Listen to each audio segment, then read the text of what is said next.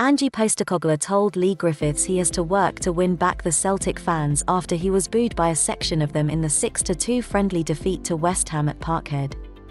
The Hoops boss made 10 substitutions in one go in the second half, and 30-year-old striker Griffiths, recently cleared by police over allegations of sending inappropriate messages to 2 schoolgirls, elicited a negative reaction. Police Scotland said it had established no criminality after carrying out a full assessment on claims Griffiths exchanged improper messages with a 15-year-old girl as well as another teen girl on social media. Some supporters then got behind the forward, who recently signed a new 1-year extension with the Parkhead club, and he caused a stir in the stands every time he got on the ball. Asked if he was confident the Scotland international can win over the fans, boss Postecoglou said, "That's going to be down to Leigh and his performances. If he works hard at training and produces the kind of football he can, scoring goals, I'm sure the crowd will get behind him. I won't be telling the Celtic supporters anything. They've followed this club a lot longer than I've been here. My job is to produce a team they're proud of, and we let them down today. Maybe it is a big challenge for him, but that's what he wanted. He had a choice, he didn't have to come back. He wanted to come back and play for the club again.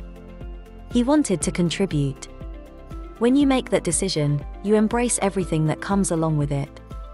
It was a chastening afternoon for Celtic ahead of the second leg of their Champions League qualifier against Midtjylland on Wednesday, following Tuesday's 1-1 draw at Parkhead. Hoops skipper Callum McGregor curled in the opener in the 7th minute before Hammers striker Michail Antonio scored a quick-fire double, and captain Mark Noble netted from the penalty spot.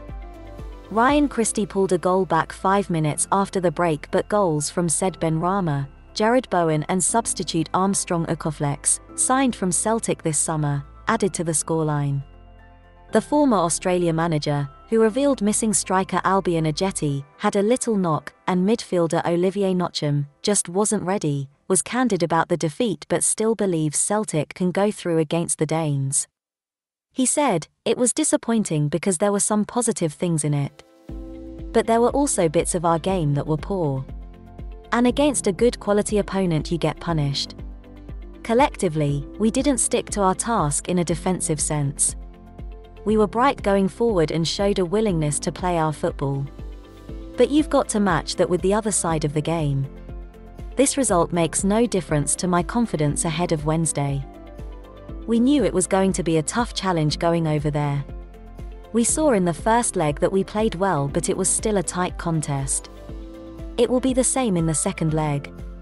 West Ham boss David Moyes, a former Celtic defender, was pleased to see Antonio get on the scoresheet. He said, "Michail hadn't scored in a couple of games and I think he was a bit worried about it. He was through on the goalkeeper right at the start and should probably have got at least another one." Moyes also warned 19-year-old Irish winger Ukoflex not to get too carried away with his goal against his former club. He said, "It was nice, but he has a lot to do. If I was him I wouldn't get carried away with that goal. He still has a lot to get done and hopefully improve if he is going to be a regular around the first team at the moment." Subscribe here to get more football news daily.